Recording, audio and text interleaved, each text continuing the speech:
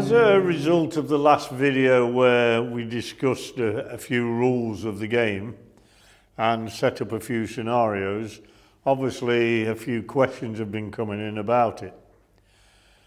One of the questions related to the free ball situation.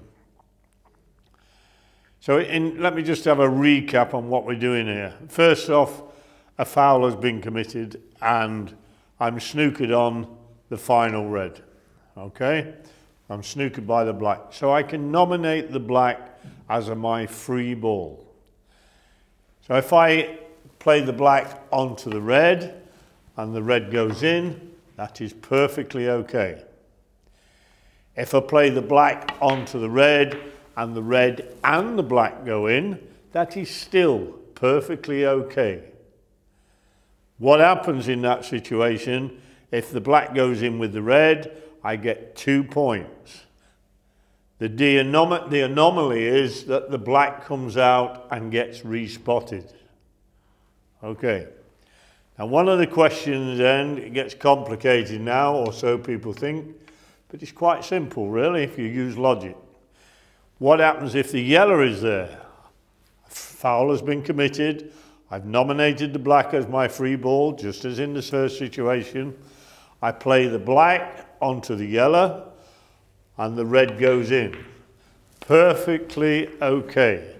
All right, I get 1 point. Then the question is asked, what happens if the yellow goes in as well? Well, no, that is not okay. So I play the black onto the yellow, the red goes in and the yellow follows it. Because the first ball I've hit and nominated as my free ball was the black, then I'm not allowed to pot the yellow as well. So I get no points for the red going in, no points for the yellow going in, and my opponent is awarded a foul.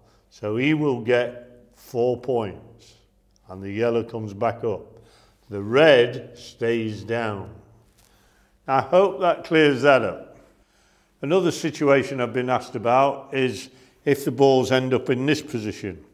Again, a foul has been committed, the red is the ball on, and the white has come to rest in this position. It is the cushion that is obscuring me hitting the red, not another ball. So you are not snookered, you are angled, all right? Because you are angled, it is the cushion that is stopping you hitting the ball. Yeah, you cannot have a free ball. The options you've got in this situation are that you play the shot yourself or you ask your opponent to play from that position. There are no other options. Taking that a stage further, if the blue was there, it's still the same situation, right?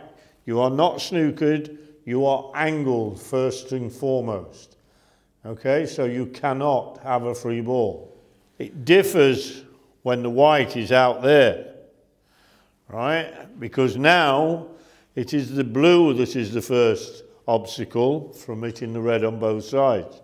So I am snookered by the blue, okay? So in that instance, because I cannot see this part of the red, or I can see that side but not this one, then I would be allowed a free ball. The blue is the first obstacle, not the cushion. Now ideally, even in your league matches, it would be ideal to have a referee. But I'm fully aware that referees are not always available. And the best way to approach this when you have a recreational game or even a league match, the best way to approach it is that the person who's not at the table becomes the referee. So I'm at the table, you're the referee. You're at the table, I'm the referee. It's as simple as that. It does solve a lot of arguments. One of the things I want to reiterate on that though is that if there is a debate about a certain rule, whatever you decide at that instance, once that next shot has been played, that decision stands. You cannot go back and change it, all right? You continue with the game. If you're still at loggerheads during that game, before you play that next shot, get it sorted out, all right? Once you've played that shot, that decision stands. Continue with your game, finish it off, accept the result. Then if you want a constructive debate about it after the game, that's fine. You can both learn for the next situation that may or may not materialize. On a closing note, let me just show you this one. Yeah, I'm expecting a few interesting answers and indeed questions on this one. All right, we're down to the final red. My opponent has gone in off, and it's a foul shot. I am now playing from hand. In other words, out of the D. I can place this ball anywhere in the D. The balls have come to rest in this situation.